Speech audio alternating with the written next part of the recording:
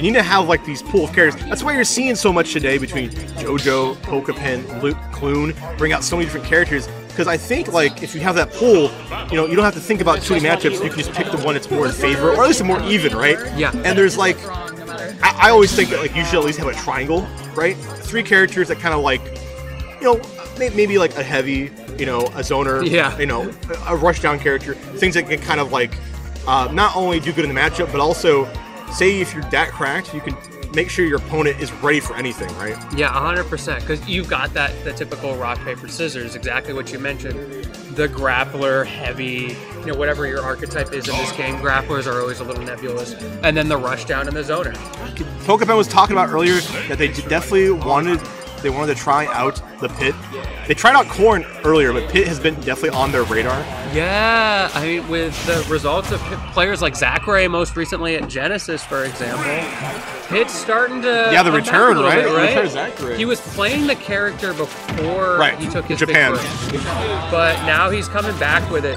That keeps happening in this game. Every time everybody's like, oh, the game's dead, there's like 5 viable characters, some cracked player comes out. But you see these new characters or these returning characters come back into the fray, and you're like, oh wait, these are threats. Just like Snake is a threat too. And I'm kind of interested in this matchup too because you have the nature of how Pit's aerials work. They're very multi-hit use. Are they gonna able to eat through the grenade and keep hitting Snake? Because I feel like that's gonna be a boon for Pit in a way, right? Yeah, it's I think going to depend on what their neutral engagement distance is. Because Pokepen is now playing a character who wants to be at like poke range all of the time because his poke range moves are just absolutely busted, and that is the opposite of what Snake wants. So he's going to be running away. Though then again, up tilt range is a very similar range because that moves crazy. Untechable. And we're seeing like the strength so far, right? We have the ability to edge guard Snake, make them forced to either tech or get untechable right there. Along with these arrows, I think these arrows is very pivotal. Oh, and eating through the Cypher too. Okay. That is huge for Raiyihn in this matchup. You take a little bit of damage, but it's fine if you come back to stage as Snake. Yeah. I'll take that any day of the week. 10 damage for a free return to stage? Yes, please.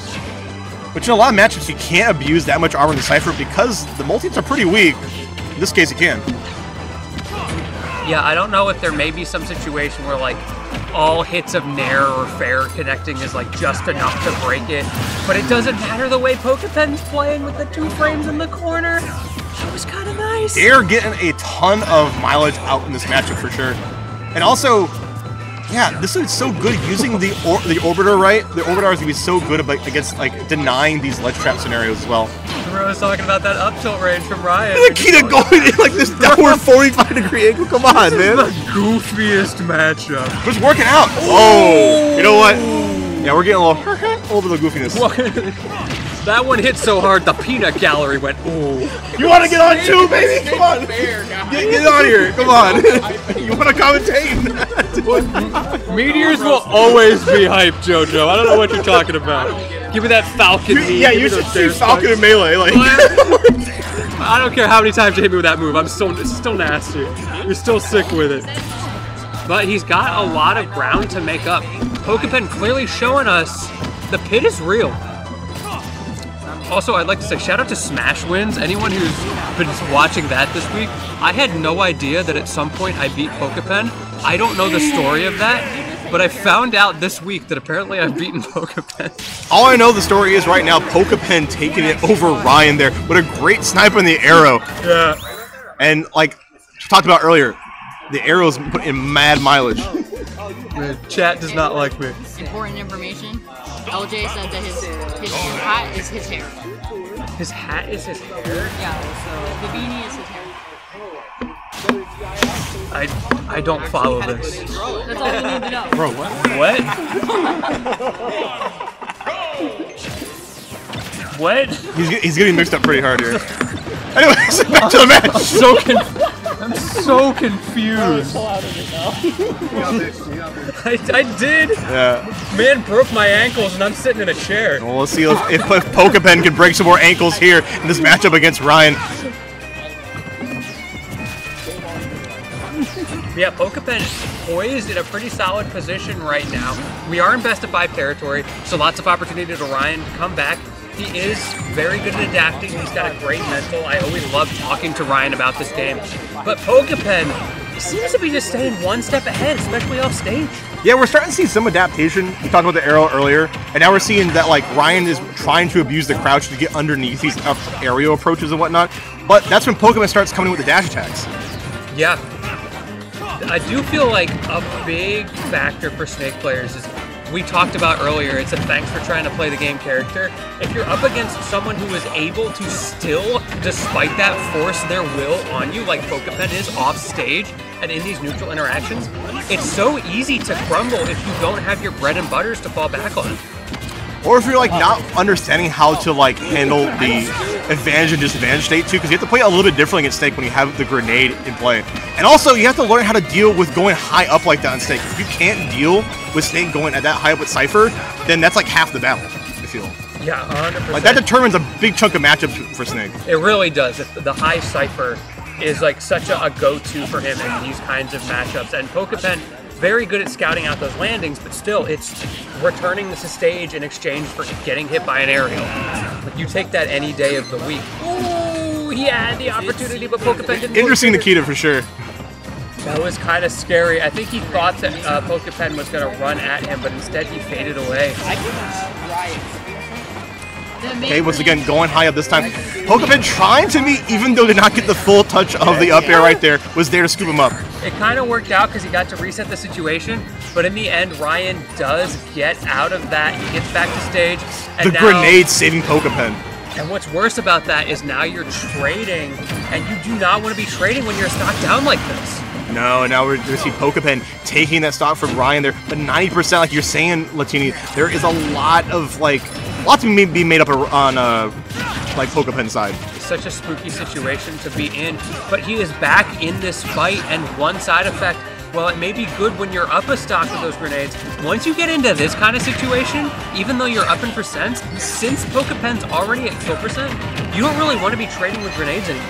Yeah, I was talking about this also with Combo earlier, is that it starts becoming more of a liability. Like your best tool is kind of like becomes a little bit worse asset in some, depending all on percentile, right? It's still gonna be a great way to make sure, like, to force your opponent to play how you want them to. But the utility is still on Raiyhn's side, as they will be taking it above Pokepen right there. 81%. Can we still have the stock? Oh, almost got that ledge roll, but Pokepen, he's playing so carefully, which has served him incredibly well. But there's been a couple situations like right there, if he had faded in a little more aggressively on that back air, we'd be in a different situation right now. Oh, yeah, so close. And now we're seeing Raiyhn start to throw these grenades a little bit faster than usual, because like you said, can't hold on to them, because if they get hit, the trade is not going to be in their favor. No, it is not, though. There you go. Finally, evening it up. This is what Pokepen desperately needed in that scenario. Now he gets to get his early percent combos, and it's going to be even percentages in a second here. Yeah, with Snake like that, you have such great potential, especially now that these trades come back online to make up the damage. 81% though. This is a great chance for Pokepen to make this comeback. The ledge trap from spot dodge was crazy. Raiyhn does love to use those dash attacks in the corner, so I'm not surprised to see it. But Pokepen using that momentum, look at how much he got off of a single spot dodge. That's how tight this game is. Once again, the dash attack coming out just like you were saying. It's going to be a little bit more aggressive. Hopefully that antsiness doesn't come back to bite them. 93% to 117. We are so back and forth. Oh my god, yeah, we are definitely back into it there. Using the dash attack once more, and Pokepen trying to get the punish, but a smidge too off means free up tilt for you. Thanks for playing the game. Thanks for trying to play the game. Oh, what's neutral? I have this cool move. It's up on the C-stick. I use it always. My favorite thing with Snake players is when they try to cover a whiff up tilt with another whiff up tilt.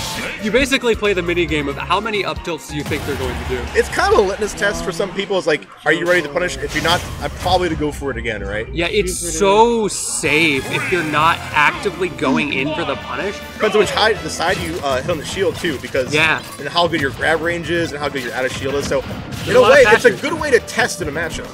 It also makes it a little tricky to find counterplay because there's no like universal Twitter tech of this is how you deal with Snake up tilt, right? because there's, like you mentioned, those grab ranges, what your approach options are. And in this matchup, pokepen has a lot of spacing options with those swords. It is in that happy-go-lucky neutral range for him, but he needs to be ready for it nonetheless, and that time around he just wasn't. Of course, we do have a change of scenery here. It's going to small battlefield too, which gives a little bit of chance for pokepen to make sure that Raiyihn is not going to get any free pulls in these grenades without taking any kind of extra risk to it. Yeah, for sure, for sure. Right now, Raiyihn does have that fragile lead, but the keyword is fragile. We saw how well pokepen was able to bring it back in that last game. If he just gets another flash of that momentum switch, but that's all it takes. That's kind of what like Raiyihn wants to, is to goad you into thinking, all right, you can just jump from ledge and hit me with an aerial. No, you can't. The up smash is there to cover me. Yeah, haha, you thought. And that's kind of the nature of Snake, right? There's so much pressure that seems unsafe, but you have ways to make it so. It was also DI-able if pokepen had been perfectly ready for it, but, you know, unfortunately... Can't be ready for everything. You just get caught. You're holding forward because you're running in, trying to punish Snake, and then that gives you the worst possible DI, so you just H-box yourself into the blast zone. And now 152. Raiyihn might be going down. Yeah, yes. Yeah, forward throw taken out there. Okay, the shield wiggle, the shield wiggle. It's been happening a lot today. It's like the new wave dash back or like crouch. You know? I've been seeing a lot about the key charges in Tekken this past week. People are getting heated, and I don't mean in the good kind of Tekken way.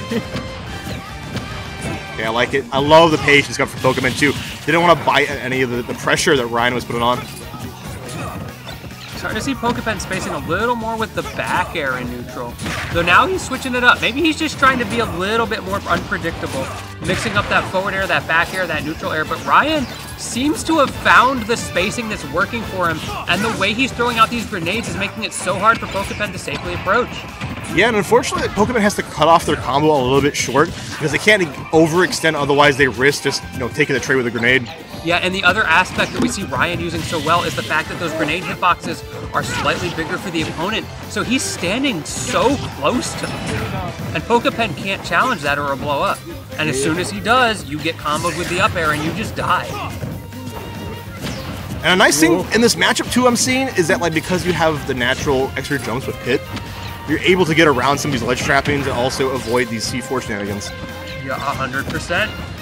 Speaking of 100%, Raiyihn now over 100% and at a slight deficit. That armor. Fortunately not working out too much. Which means that Raiyhn can keep going that for free. Yeah, and I mean, I would.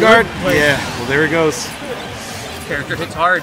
Nikita, one of the best moves in the game. Honestly, I think Nikita's better than the entirety of like Ganondorf. You know what I mean? Nikita can like just invalidate so many characters in this game because of the fact that you can edge guard without leaving the stage. It is pretty crazy.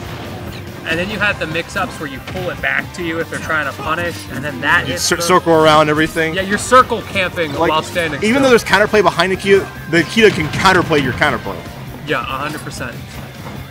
142. Yeah, we're seeing Pokemon go back into bear mode like he does with every single character, right? Ooh. That's hard. That's pivotal. That's crucial, honestly, because pivotal even. Yeah, it might even be an aerial. It might even be an aerial. That's crazy. But jokes aside, that's gonna be so huge for Pokepen now because in a way he's kind of back into if he gets one good series. And that spike hitbox also sucks. So good stuff to Pokepen for managing for to finding pull that it, off, right? Oh man, put on the magnifying glass. Look for that. You've got like 2 frames to do it, and it's the size of a peanut. But you found it. Speaking of finding things, and now you're running off stage. Flashes of the first game, Pokepen getting aggressive. Cannot find the aerial as Raiyihn beautifully spaces it around him. Now we see the up tilt coming out. There it is, empty hop into the up tilt to baiting out the get up attack. That was so impressive from Raiyihn. That's huge, yeah. I love this, the empty hop, tomahawk up tilt. That's how you know it's a Snake player. It's not tomahawk grab, it's tomahawk up tilt with this character. And I love that kind of mind game too because a lot of Snakes will kind of just go into, say, like a Nair 1, right? Which is beatable by the ledge skip attack. But Raiyihn one step ahead, just like, all right, I'm going to commit to nothing, and you're going to do it anyways, and I'm going to punish you.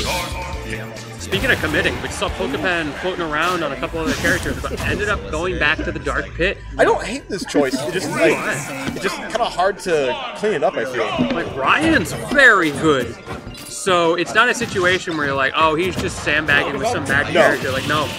That's a statement to Raiyhn's ability to adapt to these wild picks from pokepen. Raiyihn very in tune with his character, much more of a character specialist. Pokepen, the absolute antithesis thereof. Yeah, Pokepen in a weird spot. Ooh, he played it risky. I was about to talk about how he can't dash back onto that C4. Ends up going for it anyway, and Raiyihn doesn't pull the trigger. I like the idea of Pokepen like catching the grenades and just kind of throwing them down, making sure that Raiyihn gets no use out of them, because the less tools he has in this matchup, the better it's going to be for Pokepen. For sure. And now we're starting to see the up airs connect a little bit better from Pokepen. That could be a big momentum shift, but the drag downs continuing to not quite work for him. Hey, waiting.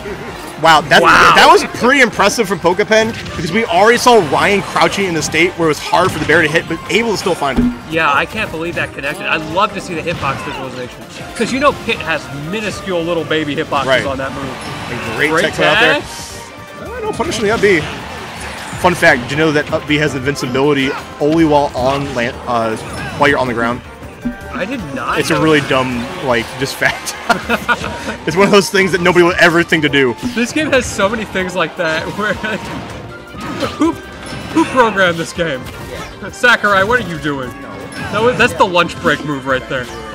Pit always known to be one of the few honest characters in the game by a lot of people's standards, right? Comparatively when you're fighting a character like Snake. It is crazy that the character with 3 jumps is Mr. Honesty. Right. He just doesn't have the sauce. But we'll see if Raiyihn has the juice to take it over Pokepen here. As I say that, Pokepen catching the roll back there with the fade back aerial. And now we're in this situation in the ledge that Pokepen has been so dominant in. These tech chases looking pretty clean, but you only get 21% because Pit, he just doesn't rack up damage like that. The side B call out, though. The spot dodge too, if anything? Okay, Pokepen, I see you committing to the bit all the way, or maybe chomping thereat, but the F-tilt from Pokepen closing out the stock, easing things up. Speaking of commitment, yeah, letting F-tilt 2 kind of go after the first hit was already shielded. And the movement is starting to get a little bit more crisp at Raiyihn too, which might put Pokepen off kilter. We'll find out. Yeah, we see how safe Raiyihn is spacing that.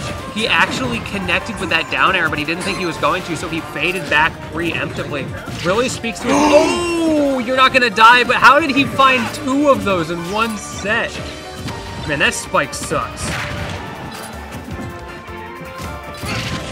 Another one? Yeah. That was the spike hitbox. Pokepen has the timing. Which means I think at this point, Pokepen can keep swinging like this because it's working out in his favor more than Raiyihn. And there we go, Pokepen taking the lead, only 75% on. Yeah, cute little poke there. I like it. I like it. And now Pokepen still a little bit in back air mode there. Not going for the combos. Just trying to get this spacing, fighting his way back onto the stage.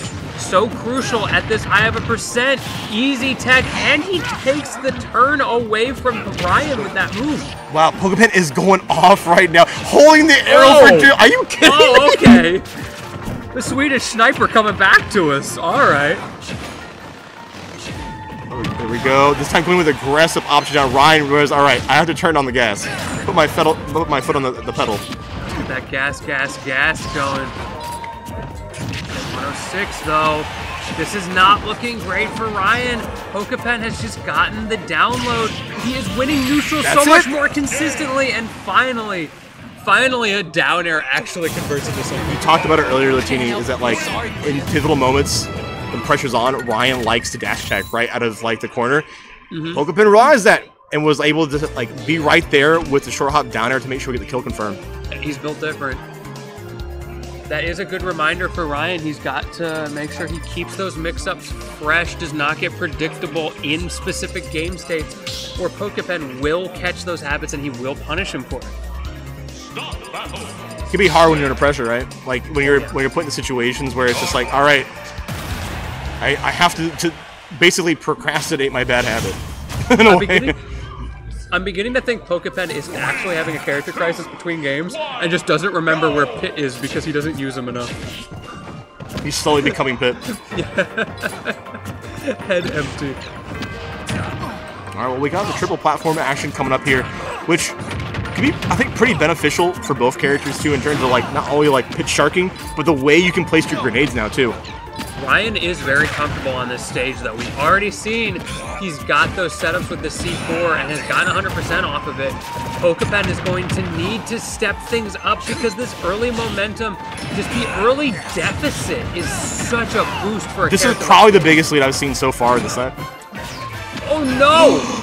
Oh, please, please. Yeah. Can you come back? This is going to be Yeah, no, so absolutely. tough. Yeah, using the C4 to make sure we get the recovery back and turns the whole thing around, too.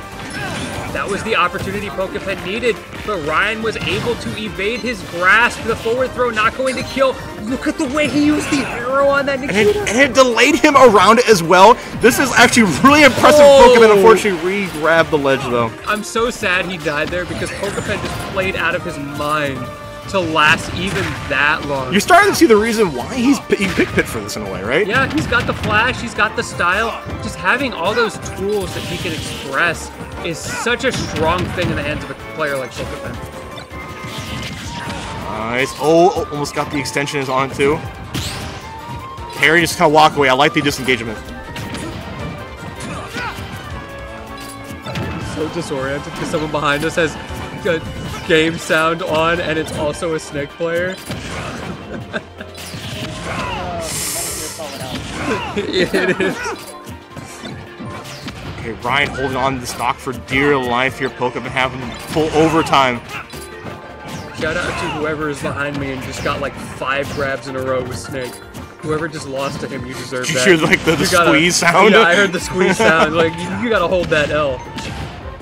Speaking of holding L's, Pokepen, until...